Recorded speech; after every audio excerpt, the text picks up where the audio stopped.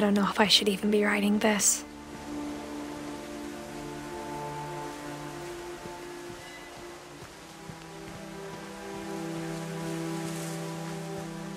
Maybe it'd be better if all this just died with me.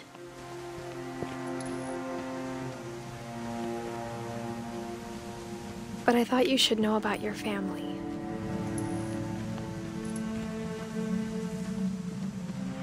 And the history you're a part of. Though to be honest, I feel as lost as you probably do right now.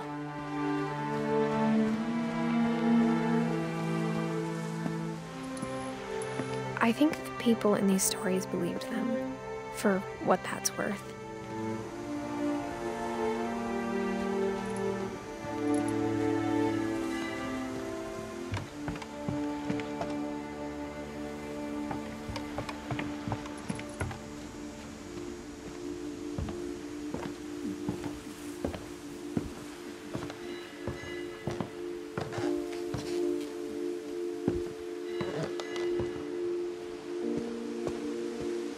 And when you look at the house, that history of imagination and stubbornness and madness, any of it seems possible.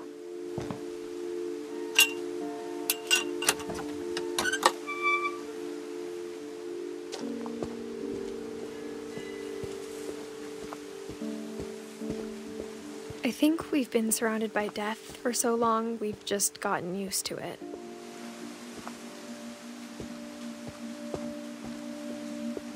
What kind of family finishes building a cemetery before starting the house?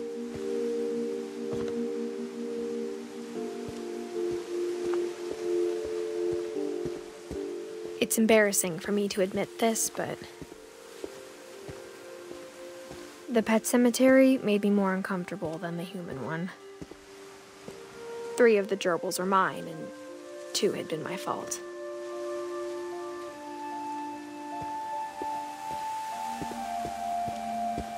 Sven built the house, but it was Edith who designed the cemetery.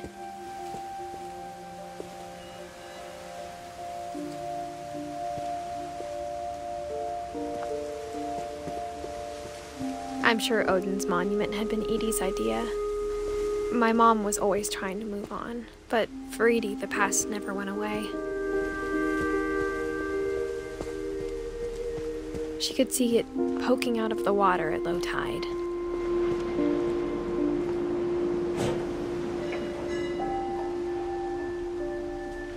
Edith said she dreamed about the old house every night.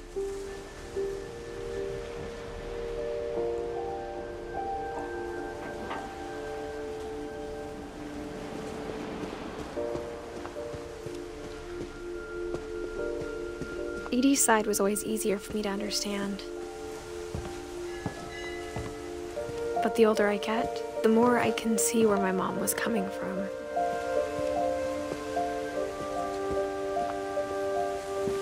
She lost 2 of her brothers, just like I did. I get why she tried so hard to protect us.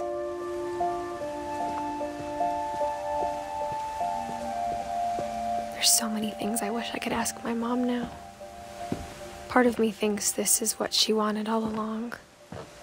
For me to come back someday and find everything out for myself.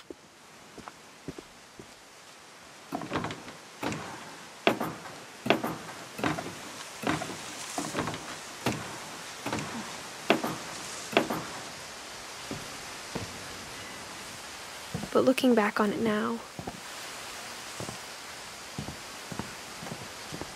if she told me there was going to be so much climbing, I never would have come when I was 22 weeks pregnant.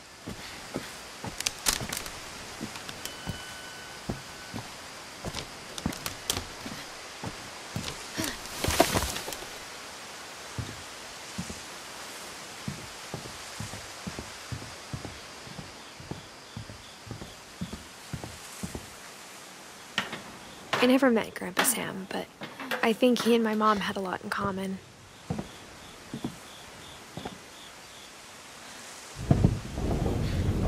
They were both pretty intense.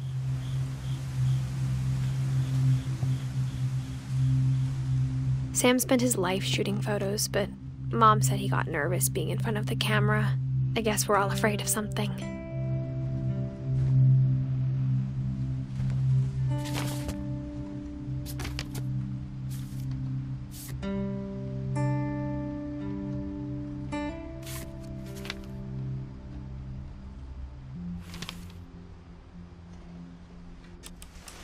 Dawn, I promise, you'll never forget this weekend.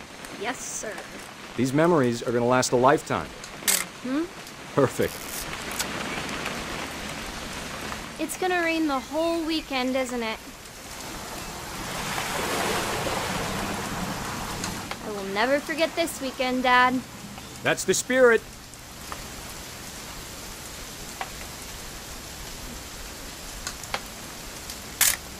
Okay, got it. I'm gonna take some pictures, okay? Just be careful. That camera's older than you are. Hey! That's a keeper. Definitely should not have drunk all that coffee. I'm just saying, I'm not always gonna be here, Don. You'll need to remember this stuff, if you want to survive. I'll be fine, Dad. You know who else thought he was gonna be fine? Some guy who died. Don, I'm being serious. I know, Dad. You're always serious. Doesn't being out here make you want to chill out? To tell you the truth, I haven't been out here in 20 years.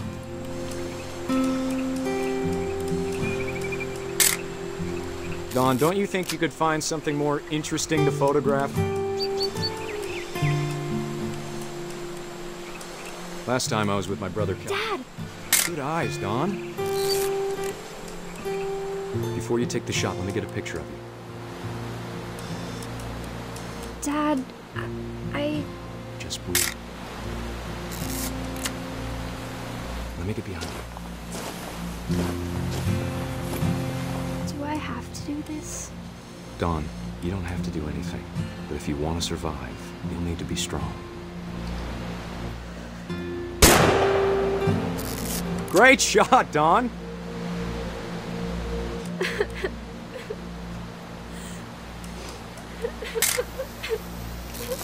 I'm proud of you, Dawn. Always remember that, okay?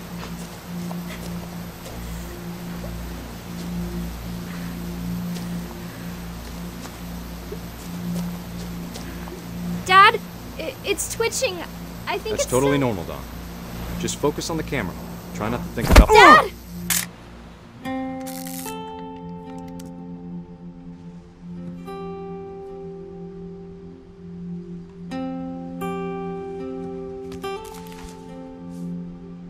Of all these stories, that's the one I wish most that my mom had told me.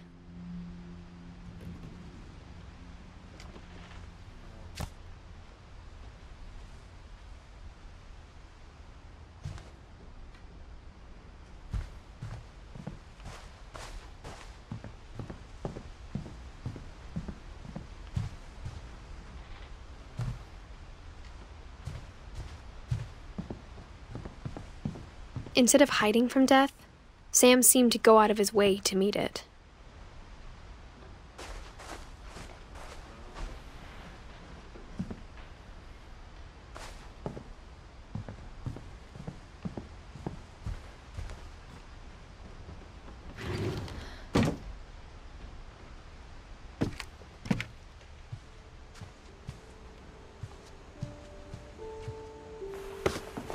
After Sam died, my mom and Edie got really close. They'd both lost a lot.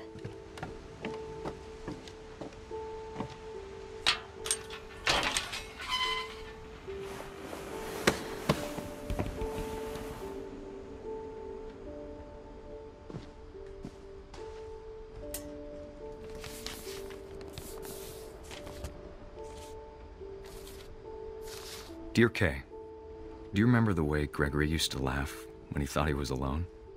Like something funny was happening, but only he could see it. I think he saw things the rest of us don't.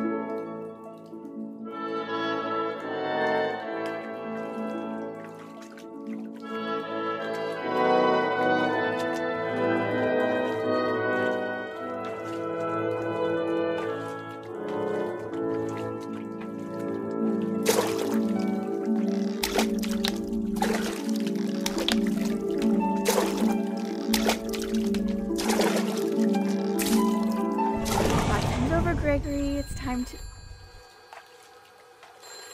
Hold on, sweetie. Hello?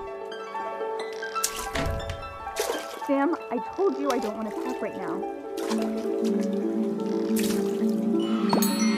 I wonder what he saw.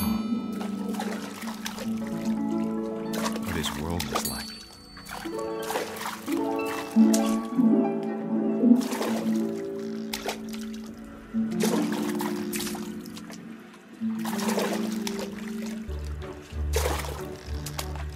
He reminded me so much of California. Lost in his imagination.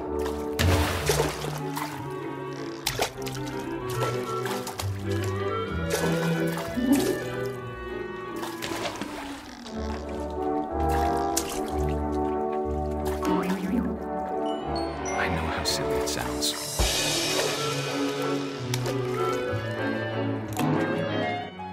That I worried about a baby being too happy. But I could feel him slipping away. Sorry about that, Gregory. I know you did everything you could. Maybe if I hadn't called that night. Damn it. Hold on, I don't want Gregory to hear this.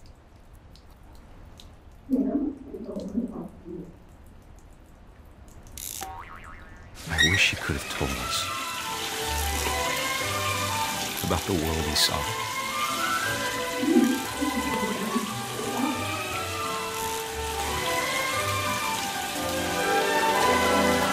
There's so much I don't understand about Gregory, about everything.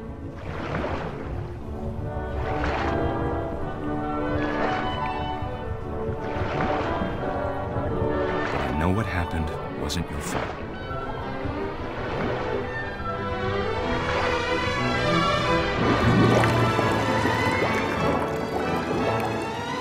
I'm sure he's happy. And he'd want you to be happy too. Good luck, Kay. Love, Sam.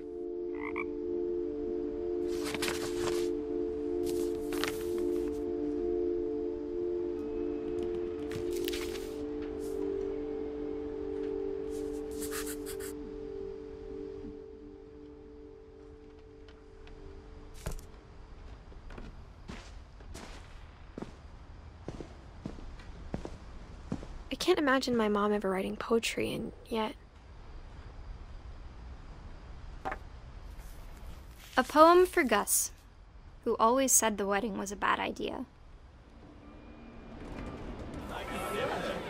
Our father never hit us kids, at least not very hard, before the day my brother said with teenage disregard that he'd be dead before he'd see a wedding in our yard.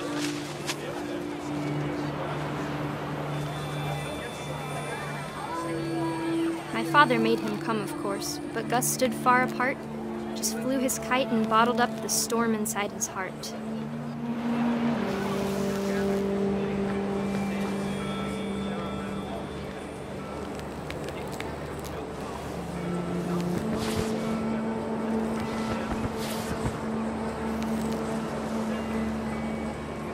I tried to talk him out of it, but though he'd never met her, "We don't need a stepmom," were the words that I now pronounce you husband and wife.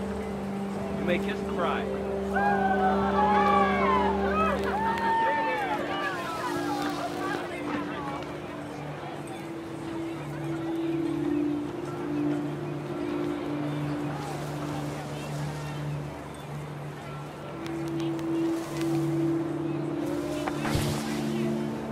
When the time for photos came, Dad ordered him to come here. But Gus declined, and as a sign held up his middle finger.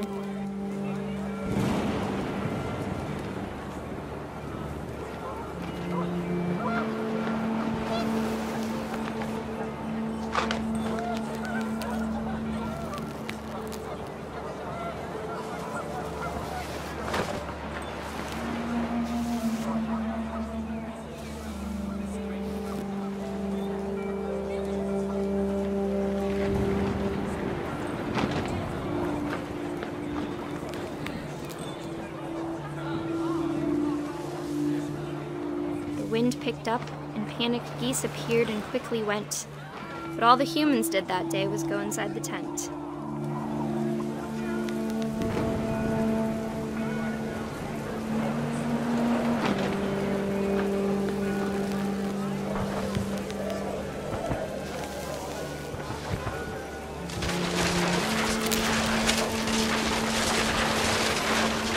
The rain came down in buckets then, but no one seemed afraid that nature might destroy the tent our dad had crudely made. The thunder sounded much too close and full of angry power, but all my father said to this was, "Make the music louder."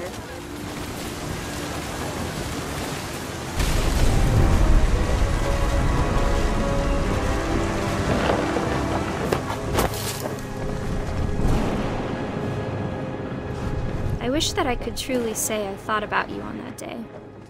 Out there on the beach alone, just you, the wind, the sea, and foam. But I didn't, until we found you.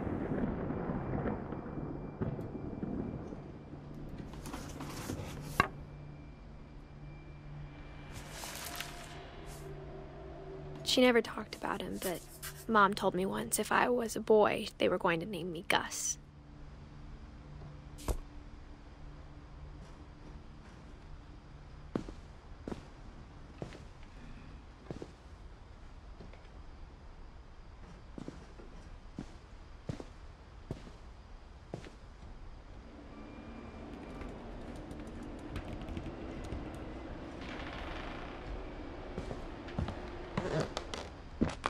My mom moved up to the loft after her brothers died. At the time, it was as far away as she could get.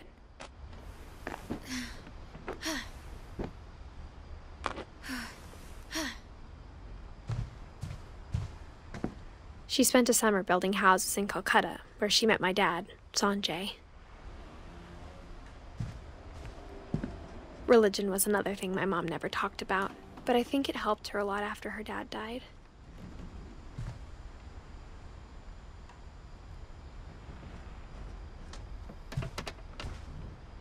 My mom moved to India a week after graduation and got a job teaching English. Louis was born a year later.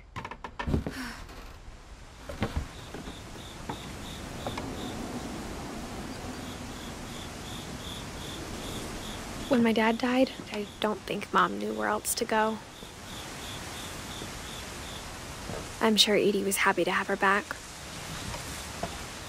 And to see kids in the house again. The house had to get a little bigger, but Edie was used to that.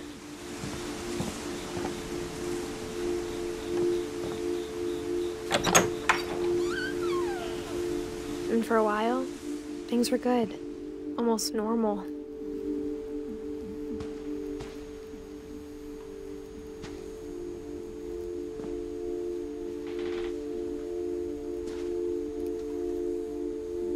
But it didn't last.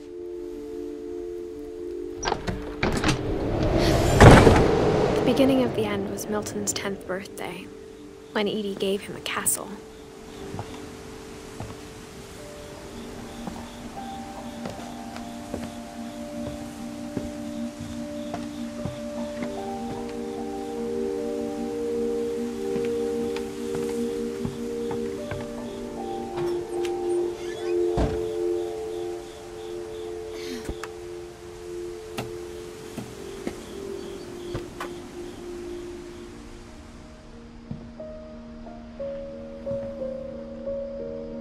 I think Edie was happy to finally have another painter in the family.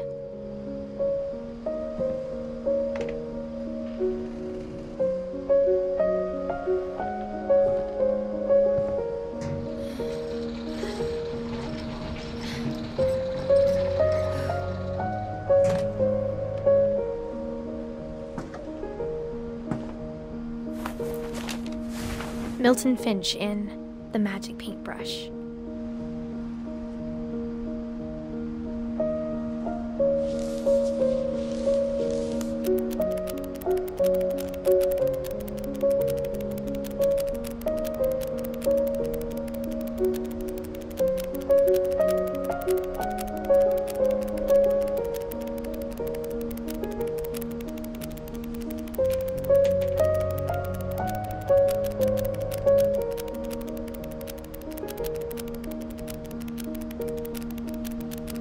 I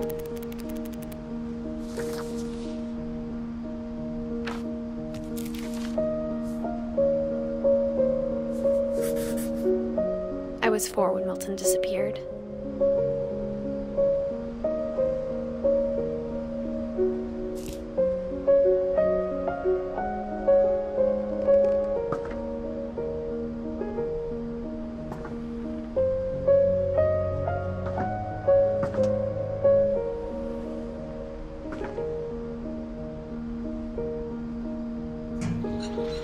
Mom spent months searching for my brother. Then she sealed the doors.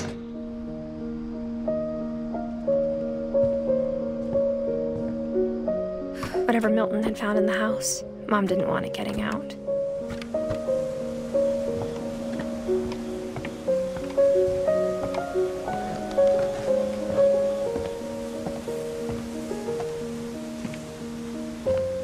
Mom definitely blamed Edie, but I think Louis blamed himself.